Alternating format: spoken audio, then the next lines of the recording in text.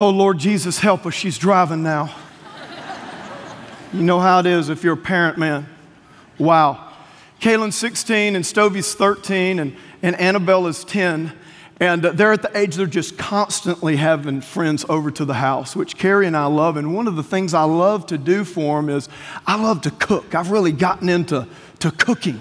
You know, I like to get things they don't even know about. I like to make fires for them out on our patio, and I'll get the marshmallows, and I love to just cook for them. You know, many of you know that I'm a hunter. Oh, yeah, that's right. Don't let this seersucker suit fool you. I got a camo outfit right in the green room, right? I'll go camo on you right now. So I love to, like a lot of my game, like I killed all these geese. That's right, I kill geese. I kill them, deal with it. I kill turkeys. See, you ought to thank God for people like me, because I allow you to eat Easter lunch and Thanksgiving dinner with a clean conscience. I do the dirty work for you. But I love taking these things, you know, and cooking them up and then serving it to the kids and making the things that they like and all that. And I just love seeing them and their friends around. And they're not even thanking me. I can just hear them talking, oh, this is so good. Oh, this is so good. Oh, yeah, look what my dad made this. And I love, you know, when they go out to the fire and I have the marshmallows and everything for them. And I just see them having fun out there. And I even love it. I love it like, Dad, the fire's going out. Come on. That's right. Dad's here to raise the entertainment level.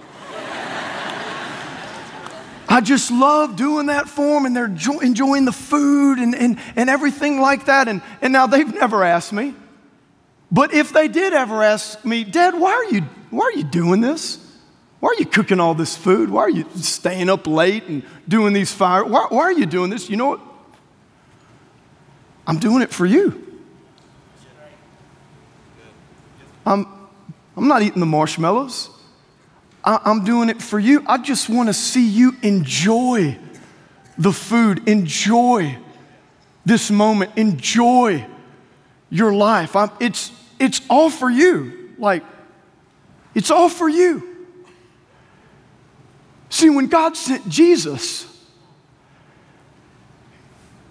it was all for you. Jesus didn't have to die on a cross. In other words, what I'm trying to say is, like, God's not lonely. He's self-sufficient. He's the Almighty. He's the all-sufficient one.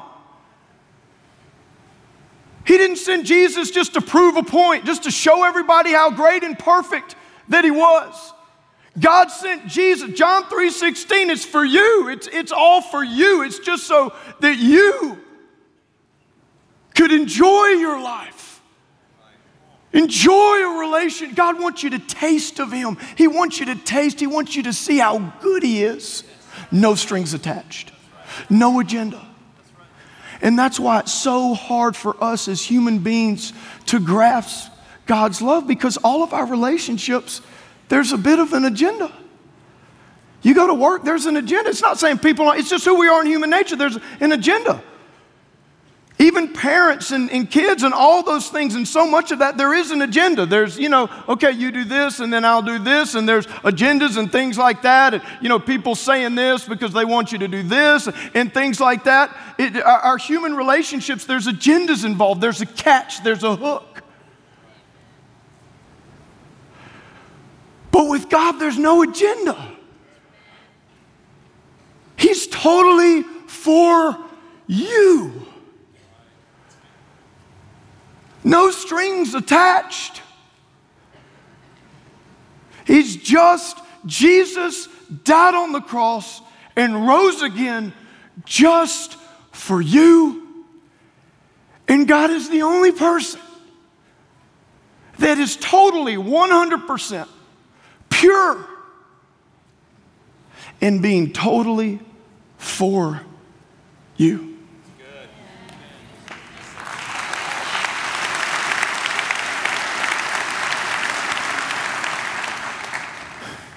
There's no agenda. There's no catch.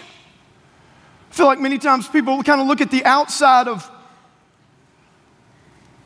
the church and they think things like, well, man, if I give my life to Jesus, what's the catch? What's he going to make me do? And I'm going to have to give money. And am I going to have to go on a mission trip? And am I going to fit in at this church? And the pastor's some crazy Cajun goose hunter. But we have all these things we think, well, how am I going to give up this or how am I going to do that? It's like, listen, that is not what a relationship with Jesus is all about. Forget all those things. That would be like before I ever cooked for my daughter and marshmallows in the fire and all that, if I gave her, one of those forks that holds the marshmallows or she saw one of those things that you roast the marshmallows on and she's like, what's that for? I'm not going to have to hold that, am I? What's this and what's that for? No, none of that stuff matters. What matters is that you experience how awesome God's love for you is. It's for you. Once you taste of that, nothing else can compare. Well, if God loves me so much, Stovall, then why did he allow this to happen? And why did this tragedy happen? And why did this thing happen in my life? Listen, Jesus said in this world that there's going to be trouble. Don't take don't measure God's love for you based on your current circumstances or your life circumstances, good or bad. Measure how much God loves you by what Christ did on the cross and that he rose again for you.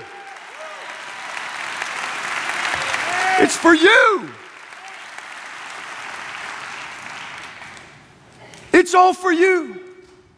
It shows us God's heart. So the second part of that scripture, now it makes so much sense. Okay, well, how can I experience this love? I want to know this incredible love. I want to meet this God who's totally just for me, wants to see me blessed. That's why Jesus says, I've come that you might have life, and that life abundantly.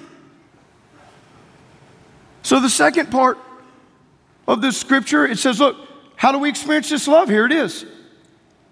He so loved the world that he gave his only begotten son. His only son. So here's God's plan. Here's how we experience this great love. And here's the good news. God's plan is not a program. God's plan is a person. God's plan is Jesus. And here's the good news. There is no plan B. It's not complicated. There's no multiple choice here. All the religions of the world, there's not all these different pathways that you can choose to get to the same mountain. No, there is one God, there is one truth, there's only one name given under heaven by which men can be saved. And I'll tell you what, every other religion, they don't point to a relationship with a person, they point to a program. Pray this many times and do this and recite this, and it's a program. Whenever man tries to reach up to heaven, he makes a program. It's man-made religion. It's full of agendas. But when God reached down from heaven to man, he brought Jesus. It's a relationship. It's because he loves you and he's for you and it's all for you. God's plan is not an agenda. It's not a program. It is a person.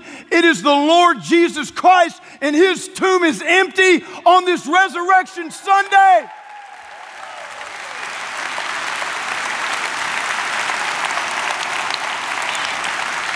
I find it interesting, this verse of 25 words. Guess what word is right in the center? Son. He gave his only begotten son. In other words, Jesus is at the center. There's 12 words before. There's 12 words after. Jesus is at the center. What is 12? In Bible, 12 is the number of government. He's the Alpha, and He's the Omega. Eternity past, eternity future, government. He's the beginning. He's the end. He's who was and is to come. He is the Almighty, and He loves you, and He's for you. Can you give Him a hand right now?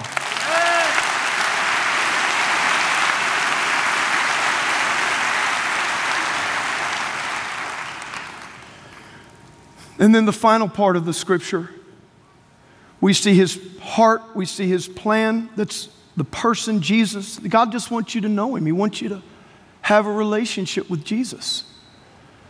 Know Him, experience Him, taste the good things and the love that He has for your life. The things that bother you now, that trouble you now, they're not gonna have the same effect on you once you meet Jesus. You're gonna realize that this world, it's not your home anyway. Your permanent home is with Him in heaven. And listen, in this life is not fair. This life does not have equity, but I promise you there's coming a day when that's all gonna end. There's coming a day when Jesus is going to come back. Equity will be in the next life. And Jesus Christ is going to come back, and there's going to be a time when He rules in love and righteousness. There will be an end to the pain and injustice of this world. And come on, you can start learning about that next Sunday. The end series, okay? So get back here. But look at the final, look. He gave His only Son that whoever, everybody say whoever. Just put your name in there. Put your name in there. That whoever believes in Him should not perish, but have everlasting life. This is God's will. Stovall, what's God's will for me? Where does that start at the foundational level? That you believe in Jesus so that you can have everlasting life. So you can experience this great love and this great God who is totally for you. No agenda, no hook, no catch, no expectations. Just want you to enjoy Him and enjoy your life. It's His will for you to believe so that you can belong. And some of you have been running from God. Some of you have thought about a relationship with God like you think about it with other people. What's the catch? What am I going to have to do? What is my future going to look like? What's this agenda thing? Well, what's the Christian agenda? There is no agenda.